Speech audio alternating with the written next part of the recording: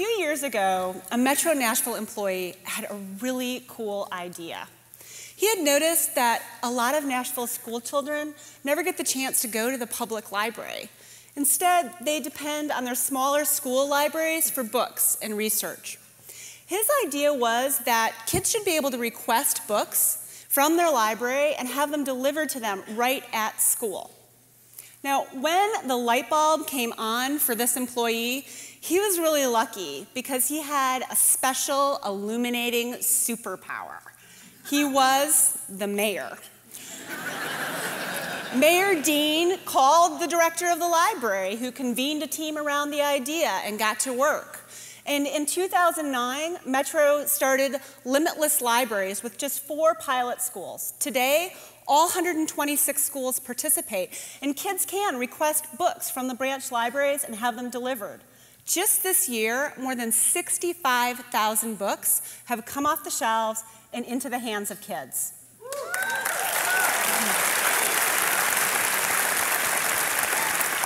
But what if you have a great idea and you're not the mayor? What if you're a frontline employee or a citizen outside of government altogether and you have a great innovation that will make our community better? Where's the space for your light bulb? Well, Mayor Dean knew that turning an idea into reality faces a lot of obstacles. Not everybody can call the director of a department and have a team convened around an issue. Not everybody feels comfortable pursuing their ideas or even knows where to go to make them heard. So in 2013, Mayor Dean launched the Metro Office of Innovation. He wanted to create space for other people's light bulbs. So when Kristine and I were hired as co-chief innovation officers, 2 government geeks had just won their dream jobs. But we are also worriers, and one of the first worries we had was about the word innovation itself. Innovation is a buzzword in corporate America and in the nonprofit world. People say innovation for everything, from incremental change to great ideas that don't have a home to true breakthroughs. Business journals have covered Taco Bell's application of disruptive innovation to tacos. And perhaps one of our favorites is a candy company's tagline, innovation in licorice.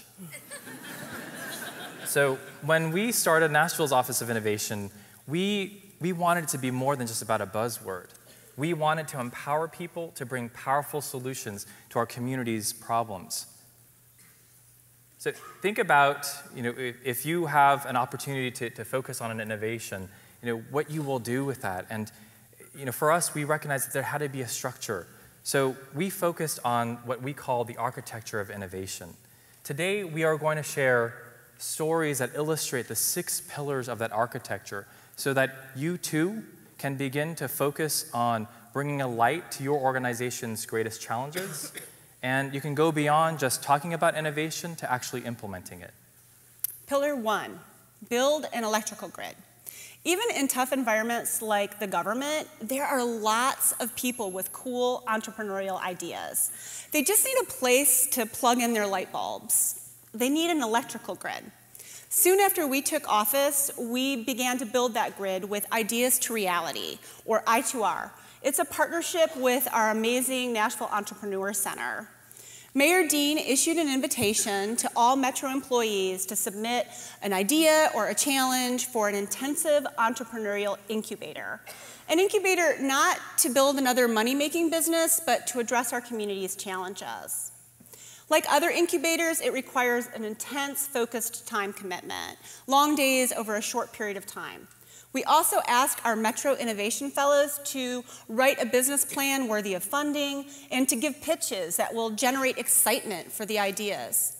In the first 2 years, I2R teams have created a plan to use Metro-owned properties for affordable housing, to better use citizens to support city efforts, and they built an open data portal where we share government data with the public so that they can come up with more solutions to our community's challenges.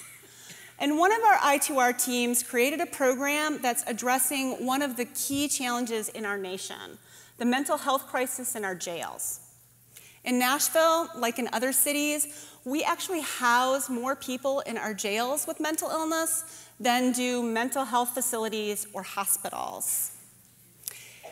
Since federal government programs and state programs have gone from basically meager to non-existent, we've criminalized illness. But this I2R team knew that actually a lot of people in jail have diagnoses that qualify them for federal benefits, benefits that can keep them from having to live on the streets or ending up in jail. But getting these benefits can be tough, mostly because of the paperwork. Think for a minute about how hard it is to fill out a government form. Right, then think about how tough it would be if you had a mental illness and you were living on the streets or were in jail.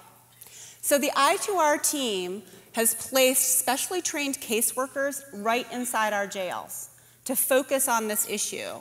And they've given them the time and the resources to fill out the applications alongside the clients. In the first months of the program, clients connected with those needed benefits in under 3 weeks, a process that usually takes months, even years, if it happens at all. There are cool entrepreneurial ideas in even really unlikely places. People just need a place to plug in. They need an electrical grid. Pillar 2, invite people to flip the switch. To get people to think differently, sometimes you just have to ask them to do it. So we invite people to flip the switch so they can bring their creative energy to the problems that we face. This is the Music City Center, the MCC. It's our new 1.2 million square foot downtown convention center. It's beautiful. It's also 3 blocks long and sometimes confusing. There are signs inside that you can use to get to where you want to go, and there are really friendly folks that you can ask for directions, but people still get lost. Today, there is another way for you to get to the Dunkin' Donuts that's in the MCC, or perhaps most importantly, the bathrooms. And it's all through this indoor wayfinding app. It's available on iOS and Android platforms, for those who are curious. But small Bluetooth beacon devices communicate with this app to provide you with step-by-step photo directions to get you to your destination. This new technology was created in response to an invitation to flip the switch. Out of curiosity and by show of hands, how many of you have ever participated in a hackathon? Hackathon. Okay. Hackathon. So I see a couple hands, and for those who have participated in hackathons, I think I can still see that gleam in your eyes of way too little sleep, over 48 straight hours of software coding, and all of it is fueled by Red Bull. Right? So hackathons bring together coders, designers, entrepreneurs to solve challenges. And cities have helped to organize civic hackathons to address our community's challenges. But as cities, what we kept running into was what we've called the Monday morning problem. These cool ideas are developed over a weekend hackathon, but when Monday rolls around, there's no home for that prototype. There's no way to sustain that innovation, and there's definitely no way to scale it to another city. So in 2014, we invited the cities of Boston, Palo Alto, and Raleigh to pool our markets and our budgets to collectively ask developer communities to submit their ideas. Local governments work together to ask people to flip the switch. In Nashville, Vanderbilt professor Jules White and his students partnered with Nashville company Beacon to respond to this challenge that was pushed out by the MCC, and they created this indoor wayfinding app, which won the pilot program across the 4 cities. So the city acted as a laboratory for innovation to help create a sustainable and scalable technology. What we are looking for now is for more and new ways to invite people to flip the switch, even bigger ways for larger innovations. In 2015, 25 cities and 1 state have now joined to invite coders and entrepreneurs to bring their energy to create a new healthcare-focused technology. For people that are interested in submitting an application, they can compete for $120,000 that these cities have put on the table. They can also compete for a finalist spot and $100,000 more from Jumpstart Foundry, one of our country's leading entrepreneurial accelerators right here in Nashville. So organizations and communities that want innovation just need to ask people to flip that switch so they can bring their creative energy to the problems that we face and begin to create new and innovative solutions. Pillar 3, capture the light. A lot of innovative ideas are spontaneous, and part of our job is to be there to capture the moment when the light begins to shine. Organizations need to have someone whose job it is to listen for the what if question. Otherwise, the what if can get lost because it's nobody's job to pursue it. This is the extreme weather transit card. Innovative breakthroughs can be both big and small. Well, this one is literally small, but its impact has been huge on some of our most vulnerable citizens. Last year's polar vortex was really tough for people living on the streets. So last spring, a team of us started to meet to plan for this winter, to try to make sure that every citizen had a warm and safe place to sleep, even in the coldest night. And as we had these conversations, the issue of transportation came up again and again, because even if you have enough shelter beds, a lot of times it's hard to get people to those beds. Agencies give out bus passes, but they only last for a day, and people understandably use them right when they get them. You can't give a bus pass to a person experiencing homelessness and say you need to save it for a really cold day. It just doesn't work. So as we're having these conversations, one of the employees around the table thought of the transit card in her wallet. Employers give these cards out, many of you probably have them, to encourage people to ride the bus, and then you can ride the bus for free. What if we could get these cards to people who needed them, who were experiencing homelessness, to get them to shelters during cold nights? So that's the moment when the light begins to shine. But think of the people around that table: shelter administrators, mental health providers, outreach workers, all of them incredibly hardworking, but also overwhelmed.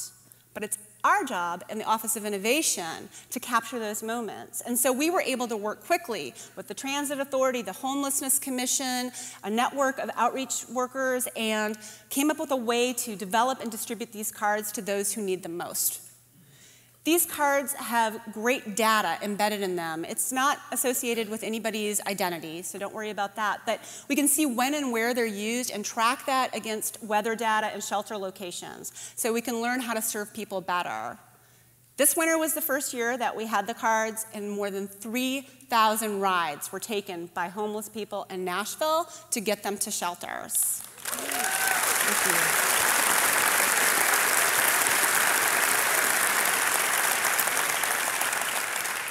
Great ideas are out there, but you need somebody at the table whose job it is to capture the light.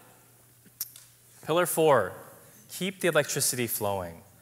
So innovation requires disruption, and to make sure that disruption breaks through the bureaucratic inertia, you need to keep the electricity flowing. To do that, innovators need to convene a consistent team around the table. And when that team meets, it needs to make sure that it's with sufficient frequency and urgency, and that this team has sufficient time to actually work through the tough issues. I'm sure you all know this, but Google Fiber is coming to Nashville.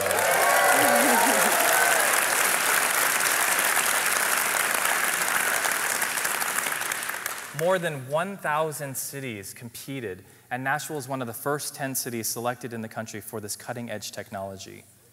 Now, there are a lot of different reasons that Nashville was selected for fiber. We are a city with tremendous buzz. We also received incredible community support. I mean, how many technology initiatives have their own bumper stickers, Facebook pages, and Twitter handles? But buzz and community support were only part of what we needed to do to get fiber. Government needed to deliver on the difficult technical and bureaucratic processes that fiber faced. We needed to work differently to meet this innovative opportunity. So think for a moment about how organizations typically approach a possible innovation. If we're even aware that the opportunity exists, we might convene a group to think about it. And if that group begins to meet, oftentimes it's for short periods of time, infrequently, and with a constantly changing cast of characters around the table. So in Metro, for our innovations, we tried to do a different approach. And one of those was called Metro's One-Stop Shop. So the one-stop shop is a physical location where any resident and any developer can go and submit all of their codes and permit applications. The days of wandering between buildings, all for the same project, are over. So, to make this one-stop shop a reality, Terry Cobb, our codes director, and a 25-year veteran of Metro government. Terry, your voice is now. He convened the right people around the table and dedicated the right time and attention that was necessary to make this idea into reality. So when Google Fiber came knocking, the Office of Innovation was able to establish a consistent team to meet. For over a year and through today, we still meet in that one-stop shop to keep the electricity flowing. And when Google selected Nashville, it talked about that coordinated effort and the success of the one-stop shop for part of the reasons of why they wanted to choose Nashville. So in complex environments, if you want innovation, you can't afford a power outage. You really need to convene a team that has a structure to keep the electricity flowing. Pillar 5, cut the electricity. While a lot of our time is spent trying to keep the electricity flowing, we also ask whether particular light bulbs should keep burning or if we need to cut the electricity. Sam is one of our amazing Metro workers. He's a frontline worker with operational duties that he's so good at that he became adept at training his colleagues in these duties. And when his department needed some of those colleagues recertified on a key skill, Sam developed an internal program that was really successful to do the certification process. That's when the light bulb came on for Sam. He recognized that other departments needed the same set of skills and the same recertification. He came to us to see if maybe that idea could work to take it Metro-wide. He'd never done a budget before or a cross-departmental meeting or put together a business proposal, and we worked with him to do all of that, to really vet the idea. And we realized it just didn't work. And so instead of just letting it linger, we put it to rest definitively. We issued a review saying why we weren't going to pursue it, and then shared that review with everyone. Sam sent us an email soon after we pulled the plug, and we were really worried when we opened it. But it actually expressed gratitude for being respected and having his idea respected and being given a chance to learn. So we love what-if moments, but what-ifs can often limp along, never being fully explored or fully stopped. It's our job to arrive at endpoints, to stop things definitively or to let them go. And when we stop them, to make sure that the shutdown procedures respect the ideas and the people involved. So if you want innovation that lasts and has impact, you need to be willing to cut the electricity. Pillar 6. Sometimes the light bulb needs to be a disco ball. So innovation is all about breaking away from the expected, and that is really hard to do. So we try to lighten things up. We bring snacks, we order pizza, we have inside jokes, we even have our own data-themed jewelry. Metro Data Geek. So if you want innovation with impact for your organization, you don't need to hire a whole new workforce. You also don't need millions of new dollars in your budget. Once you realize that people who work for your organization already have great ideas, what you need to do is create that architecture to allow them to shine. Build that architecture for innovation, that space for the light bulb. And you'll see that they'll illuminate not only your organization, but your world. Thanks.